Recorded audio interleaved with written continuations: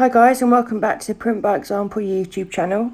In today's video I'm going to be using CJP acrylic in coconut milk, and I did show more but I changed it out for Slush Fairy along with the Henna Inspired Decals.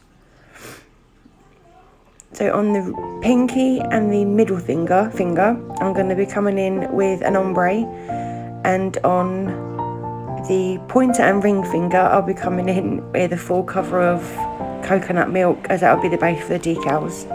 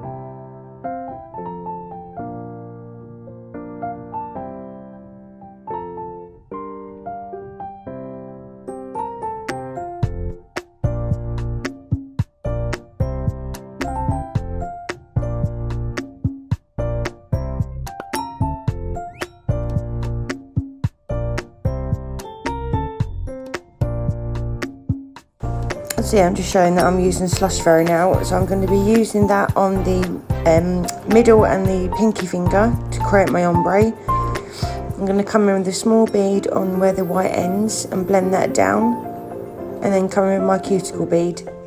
Once I've done this, I will then cap and file off camera.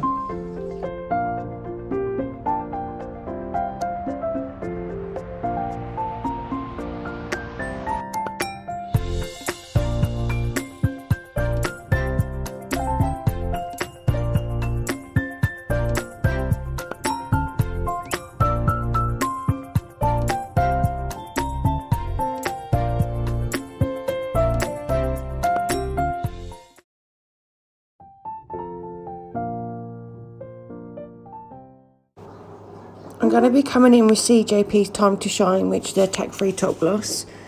I'm going to apply this on the pinky and middle finger, as I'll be using some Pandora pigment from Magpie for this.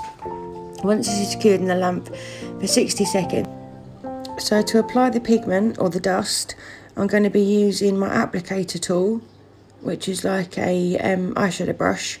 So I'm just going to pop it into the pot, get a small amount on until little goes a long way, and then burnish it into the nail.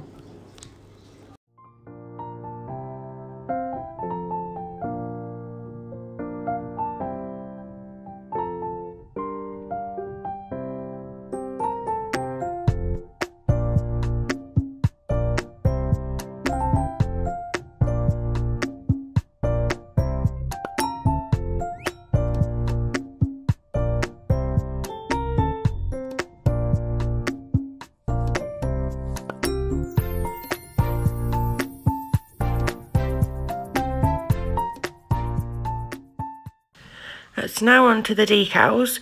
Once I've chosen the ones I'd like to use, as usual, I will cut them out and soak them on a cotton pad for 10 to 15 seconds.